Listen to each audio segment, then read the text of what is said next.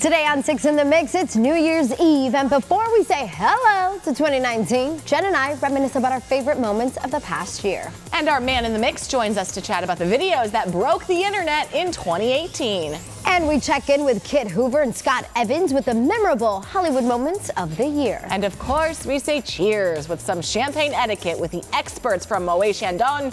6 in the Mix starts now.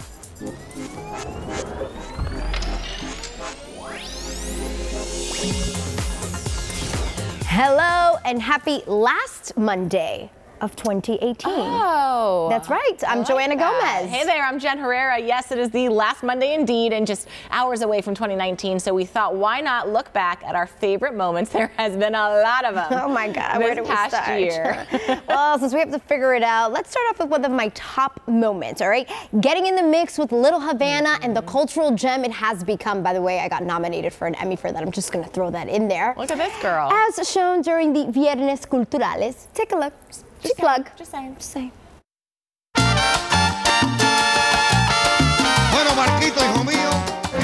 Oh, I hear the music already. Yes. So one of the things that I love about this area is the fact that none of this is staged whatsoever. This is it. This is it. What you see is what you get. Should we get some coffee? We're actually going to... Want some coffee? Cafecito, right? I absolutely love Los Pinareños Fruteria, which is where we're going now. Okay. It's one of the oldest cafeterias in Miami. It's like a slice of the Cuban countryside in Cayote. But like I said, this is not staged whatsoever. It's part of the community. It's what happens in here every day.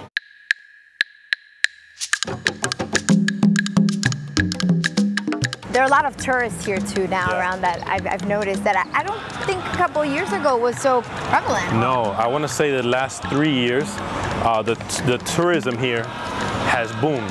And actually, Little Havana right now is the largest tourist attraction in Miami. How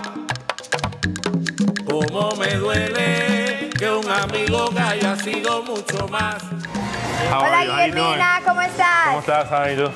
Que si los jóvenes no se involucran, la historia se pierde. Las raíces de los latinos y más de los cubanos. So you asked me how I chose the people for the National Trust Project, and I chose them simple because they're not what you would imagine a Cuban Little Havana person is. Right. You imagine, you know, only Cubans, and yes, there's a lot of Cubans here, and I chose them like Guillermina. They came from Cuba, opened this shop, one of the oldest shops in Miami, and look how beautiful it is. Oh my gosh. Right? But what I love about it is that it's still very true to its roots. Me tiene loca, me tiene loca. Something that worries us a little bit is losing the culture with so many people coming, the influx of people. But isn't that the benefit of now it being a national treasure, because no one can come in here and touch this? Absolutely. So that has to stay. That's why it was so important to, yes, bring in the tourism, but this, having a national treasure, also brings the tourists without the danger of losing their culture.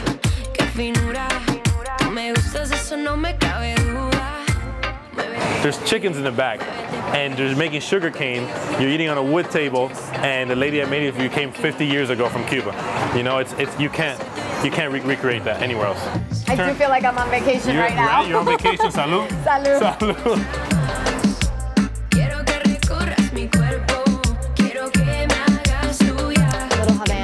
What a treasure it is. And speaking of treasure, you know what the funny thing is that you guys get to see all these great moments that we have, but we don't do it alone. We have an amazing team that backs us up every day. This is true. Eric Rodriguez shot that piece and shoots a lot of our pieces here on NBC6 and 6 in the Mix, and we can't do it without him. And of course, our fabulous EP, Alex, and Lourdes, our producer. We couldn't do it without them. And Kevin. And Kevin. Let's not forget Kevin. We can't forget everybody. We need a Kevin cam. We've got everybody that just kind of keeps us in check. Yeah. They're also screaming in our ear now to keep us in check. Keep going. All right, my favorite moment, shall we get to that? Sitting down on a gold couch with DJ Khaled. All the things I never thought I would do. And sentences I never thought I would say in this business of ours. Yeah, and it was something about a furniture line at El Dorado. Yeah, here's the deal. We talked about that. Also his rap game fatherhood and that push present he gave his wife. Take a look.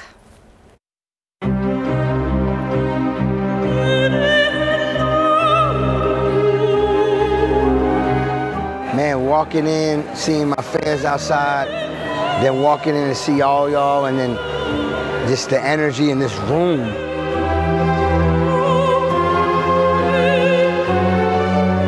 I want the young kids to know we can do anything we want to do.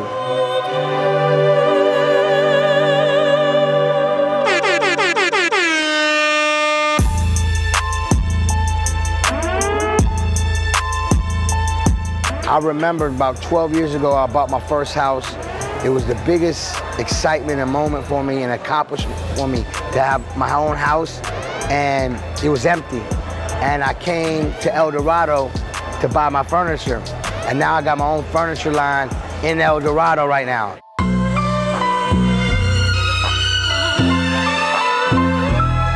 DJ Khaled, a divine leader, shine brighter, bonita, mommy, me, the line sniffer, never poetic rhyme. Dripping on me, she know who the one. 2-seaters every season, and I just begun. Aquafina, she dripping bottles on the same. We unify and we give them the keys to more wins, more success, and more blessings. You look around and you see, I can use that piece. I can find a place for that. So I think, yeah, he's hit it on the nail. Representing love, and that's what my furniture line represents, being great and the riches of love. And when I say riches, I'm not talking about money. I'm talking about riches of life. And riches of life is nature, flowers, lions, you know, this couch. Gold. Yeah, gold, like just riches of life. But you talk about that a lot. You know, it's we the best furniture. You've got a successful book. Your whole thing is the keys to life, the keys to success, talking about love. Where do you find that positivity and that confidence? Because not everybody can find it. We all go through hard times. I'm not a type of person that's gonna complain. I'm gonna find the solution and overcome and know the sun's gonna shine on me. And I know God is great. So I tell myself every day, Khaled, stay focused. You know, even if a negative energy come your way, walk away. Tighten your circle up, Khaled. Keep positive people around you that want to win, that's going to uplift you. You know, not just that, I'm a father now. That makes a big difference when you become a parent. parent. So now I was like that before I was a father. Now I'm a father. So now I'm like, I'm the biggest lover ever. That was pretty good. I know you need that lion in your house. Yeah, he's the best. All right, still more to come right here on 6 in the Mix. We bring you our man in the mix, Brandon Lopez, for a fun chat on the top viral videos of the year. Welcome back to 6 in the Mix. From memes to viral videos to challenges that don't always seem to make much sense. I don't know about that. They make a lot of sense. There was a lot going online this year. Our man in the mix, Brandon Lopez, is here to break down some of the most popular videos online this year. But my favorite challenge was the Kiki, do you love me? No? That was actually one of the most viral challenges this year. The In My Feelings challenge had people doing the same dance Drake did in his music video. Take a look.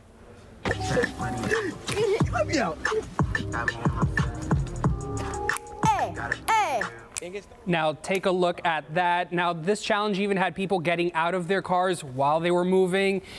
It caused a lot of incidents. A lot of people got injured, but you know, of course, it's all, you got to do it for the gram, right, guys? Yeah, you have to do a lot of things for the gram. I'm sorry, okay? after the first person got hurt, someone should have thought, hey, maybe we should be Maybe doing this is a bad idea. The What the Fluff challenge was very interesting because obviously it had their owners, pet owners, kind of tricking their pets, their dogs, their cats. All you really needed was a blanket. They dropped it, boom. And then you just kind of watch their reaction. I think this is hysterical and it's really adorable. I think it's horribly cruel. Why? Is it? Because those poor dogs, their little heads are like, burr, burr, like, where'd you go? I think it's so cute. All I do is say, oh Lord, that last long day she said goodbye. Well, Lord, I thought I would cry. She do me. Joe, your yodeling needs a little bit of work, but check this out. The Walmart yodeling kid, 60 million views on YouTube, was on Ellen, got a record contract, has a new single that just came out. It's crazy that we live in a world that a kid yodeling at Walmart went viral. Laurel. This was probably the biggest argument in all of 2018. What did you hear, Laurel or Yanni? Laurel. Laurel. So it's interesting because you guys heard correctly. Okay. So the situation was that Laurel was the word that people were looking up on vocabulary.com. Okay. And basically the reason why there was kind of that discrepancy was that there were some different sound frequencies and things like that from different websites and whatnot. So that's why people were either here Laurel or Yanni. So this was actually the top trending video on all of YouTube this year. It was Kylie Jenner announcing her pregnancy to the world. Yeah. And it was posted on YouTube, and it got more than 78 million views on YouTube. That's insane. And I don't know why, but we live in a world that the most watched video wasn't something about learning, but it was actually about the Kardashians. Well, how about the top music videos of the year? So the top music videos on YouTube this year was, starting off with the number 3 was Maroon 5 with Girls Like You. Girls Like You. 1.4 billion with a B. That's insane. Number 2 was Nicki Jam's X, the remix. What's that one? Go ahead, sing it. You know, I'm not ready to sing. I need to work on my voice. It's not there yet. And number 1 winning the top trending music video on YouTube was Bad Bunny's Te Bote. A lot of people's theme song this year. Yo te bote. That was everybody's favorite, my least favorite personally, but 1.45 billion. Here's the coolest fact of all. What? 8 of the top 10 trending videos on YouTube for music videos were all Spanish language. That's huge. Brandon Lopez, thank you so much for keeping us up to speed and Thank in you, the guys. mix. Anytime. For more viral video fun, head on over to NBC6.com/6inthemix and search Gone Viral. I'm going to put a video on Reggaeton? 2019. What's that reggaeton thing? We'll be back. Ay.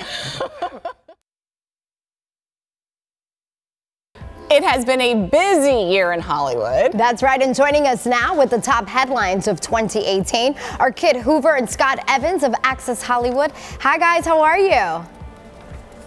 We're good. Thanks for having us on again. Oh no, we love having you guys on, but let's start off with the big wedding of the year, the royal wedding, Harry and Meghan Markle. Cool. First of all, when you say big wedding now, I'm thinking Nick and Priyanka Chopra. Right? But you are right with this. That one was insane. Crazy. And it made us kind of compare to the royal wedding. Yeah. We loved all the celebrities that showed up over there. Yeah, and I think also being there, having a presence at the show, you and Natalie went there to be there, to see all the action, to see all of the people. The pomp and circumstance of that wedding was incredible. Yeah. And it was really cool, guys, because it was at Windsor, sort of this tiny town, so you felt so removed. They did such a good job of sort of including everybody in the press. You really felt like you were part of it. And remember, guys, all the drama with her dad? Yes. Who can't relate to that unfolded? You always have one kind of weird family member. It happened to be her dad that was causing some drama. So I was thinking, oh my, who's going to walk her down the aisle? Then Prince Charles stepped in, so we were glued to all of that. Can we just come out and say it? Obviously, the honeymoon was a lot of fun too, because bam, there's another royal baby on the way. That was fast. She said, "'Cause bam, bam, boom." I gotta say, over here, and I don't know if y'all were doing this, we were speculating the whole time. Yeah. Is she pregnant? Is she not? Everybody was saying no, and we said, oh, there's a baby bump in there. Remember, she started wearing the peplums? Yeah. All those dresses. This kind of thing. The kind of, I'm not pregnant, by the way, but I think this is a peplum.